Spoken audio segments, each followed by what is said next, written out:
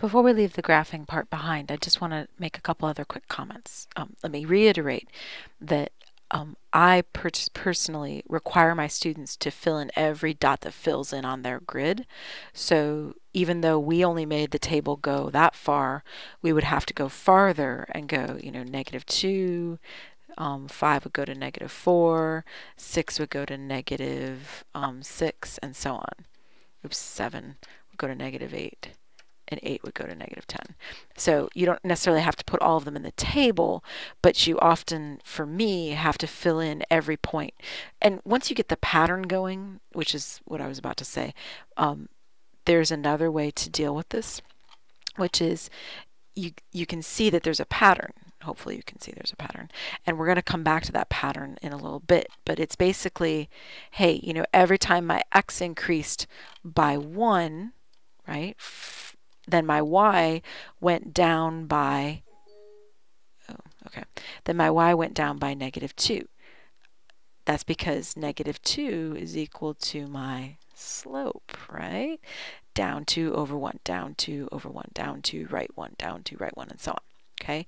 So yes, that leads to my other point, which is I know that there is a pattern thing here, and a lot of students learn that pattern and they just would rather do it that way, and that's totally fine. I just wanted you to see this method of plotting points, but you don't have to do that. You can start at 6, go down to right 1, down to right 1. Most students know that method, and that's totally fine. But you should be able to find a table of points if you had to, which leads me to my other comment, which is the calculator. So this is all the graphing stuff up on the top, these top row of buttons. That's the graphing stuff. So if you go to y equals, and clear out any old equations you might have, so kind of go down and press clear. And then you want to type -2. Now notice it's the negative button down here in the corner, not the minus sign over here, but -2x, that's the xt button, plus 6. Enter. So there's your equation, -2x plus 6. Negative is this button down here. X is this xt0n. It looks like it's xt theta n. If you want to know, that's a Greek letter. Looks like an O, but it's theta. Right? If you type that, and then you go to second, press the second button, and then above your graph button, see in blue how it says table? So you click that second graph, and you can see up here, there's a table of points, which are all the points we just got for this table, right? Now, nobody told you by plotting points that you had to do it by hand. You could have used this table feature. So you go to y equals, you enter your equation, then you go second table, and you can go up and down, and you can get different numbers out of it, right? So you can totally use the calculator to help yourself. That is a-okay with me, right? So the calculator will give you all these points. The calculator will also graph it. Sorry, I had a bad window before. So I hit zoom, in case you were wondering what I just did. I hit zoom, and then I picked standard because I just want the regular ordinary window. Standard is -10 to 10, -10 to 10, right? So all these buttons up here, these 5 buttons and their little shift counterparts, stat plot, table set, and so on, that's all graphing calculator stuff, right? The rest of it's just calculator. But those 5 buttons are the graphing part of the calculator. So we've learned a method for graphing by plotting points. Now you can do it by hand, or you can use the calculator to help yourself. When you're in my class, you're going to have to plot every single point that fits on the grid. That's just how I roll. Okay, but you plot them all out. You can use a ruler and you line them up. Now I know there's another way, and that other way is totally fine for graphing. I just wanted to remind you of this method for graphing because for quadratics and stuff, this table thing is what you're going to have to do later on in the course. All right, so now what about a linear equation? A linear equation is y equals mx plus b, right? That's the standard form for most linear equations. There is a special kind of linear equation that is x equals a, and we'll talk about that in another page or so, right? But those are your 2 basic forms of linear equations. All right, now let's think about intercepts. Intercepts are where your graph intersects the x-axis. So let me draw a quick picture. Here we go. So I got my y-axis, I got my x-axis, and then I have this line here, this red line, right? So that red line intersects the graph at 2 points. It intersects it down here. That's the y-intercept. And it intersects it over at the other side, which is the x-intercept. insert that circle over there. All right. There we go. So we got the y-intercept down here. That's the one where it hits the y-axis. Then you got the x-intercept up here. That's where it hits the x-axis. Now, then the question becomes for yourself, let's think about this, right? If it's an intersection point, that means something special is going on with those numbers, right? Now, what's happening? So if you look at, let's say, the x-intercept for a second, you've moved to the right, but you haven't moved up or down at all, right?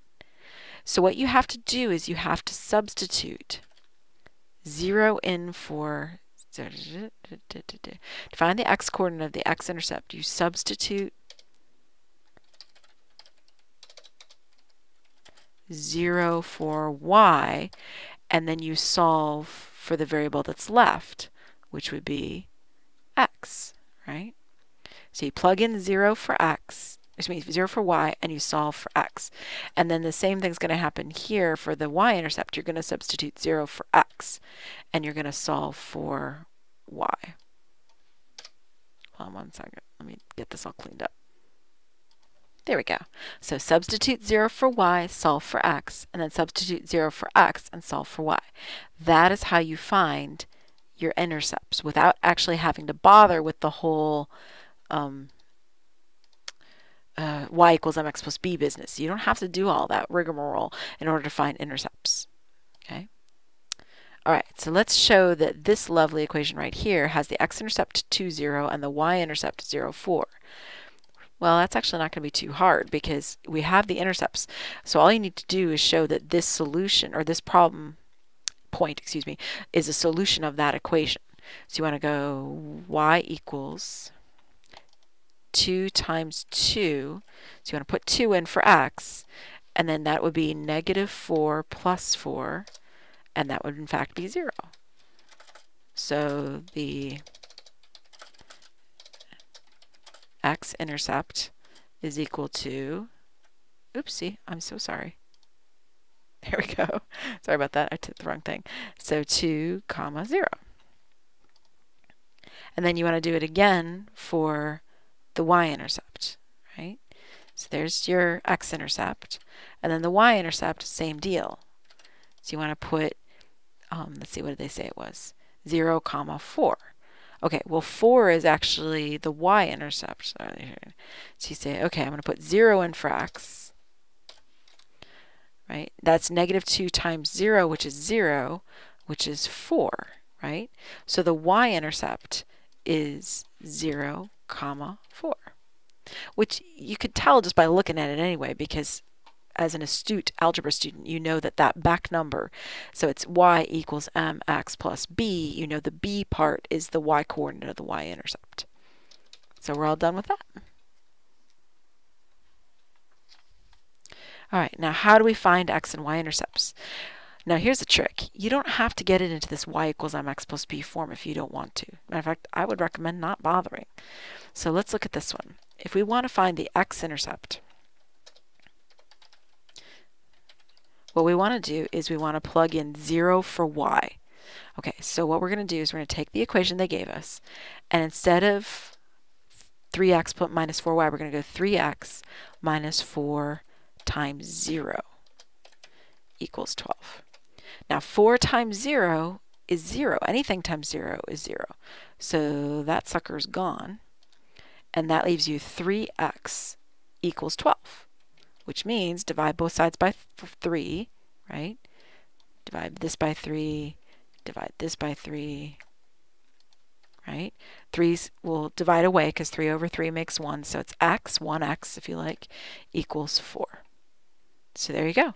So the x-intercept, we haven't answered it, the x-intercept is 4, 0. Not 4. 4 alone is not the intercept. Intercepts are points, so they have to have coordinates. So you have to have a 4, then the 0. So for an x-intercept, it'll always be 0 for the back number. Now for the y-intercept, it's going to be a little bit different.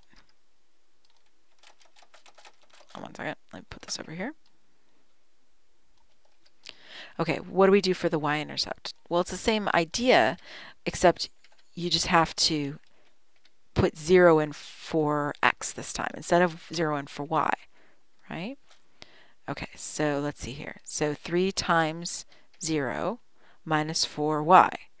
So that gives you 3 times 0 makes it all go away, so it's just minus 4y, right? So 3 times 0 minus 4y. So that gives you minus 4y is equal to 12. So how do you get rid of the minus 4? Well, you just divide both sides by negative 4. And if you do it to the left, you got to do it to the right. Okay, so that leaves you y on the right, or the left-hand side, excuse me, equals negative 3. So then what's your intercept? 0, because x is 0. You put 0 right in here for x. So it's 0, comma, negative 3. There's your y-intercept. Didn't even have to make it y equals mx plus b form or anything. None of that was required. You just had to substitute 0 in. See right there, 0 in for x. So that's the x-intercept. The y-intercept, you substitute 0 in for x. The x-intercept, you substitute 0 in for y. You always flip-flop them. Okay? And if you're lost, just remember the picture. If you're in an x-intercept, that means your y value is 0. You haven't gone up or down at all. And if you're at a y-intercept, your x value is 0. Now, what about y equals 5x? Well, now an astute student might realize, hey, wait a second, there's no b on the back end of this. What the heck? Where's the b? You know, y equals mx, 5x. So you know your slope is 5, but what the heck is b? So let's try it. So let's do the x-intercept thing.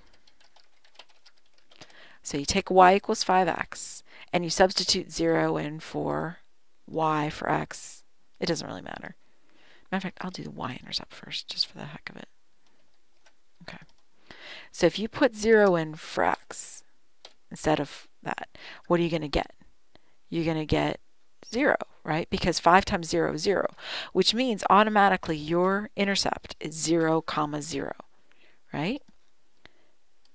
Think about it, right? If x was 0, then y is 0, because 5 times 0 is 0. But in the same token, if y was 0, here, I'll do it over here.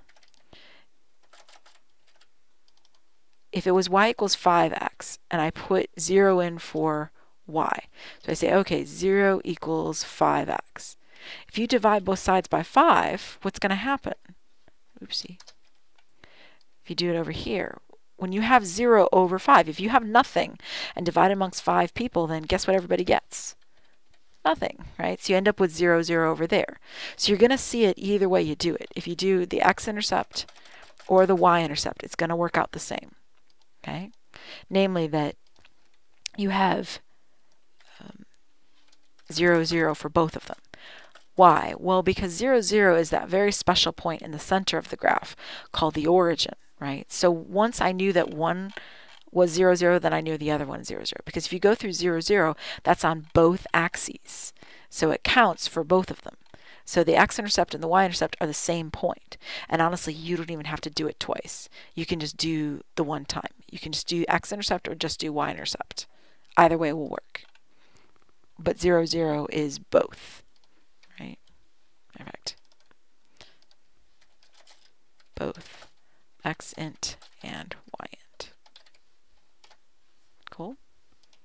And again, you don't have to bother with the whole x-intercept work or the y-intercept work. Just do one of them. And then once you know it's 0, 0, then that's automatically both of them. At least it is for a line. Quadratics and stuff, you know, parabolas, those might go through more than once. So, but in a line, if it goes through 0, 0, that's it. All right, I will meet you back here for the next pages. Oopsie, when we deal with some other stuff about graphing. So I'll see you back here then for some special lines.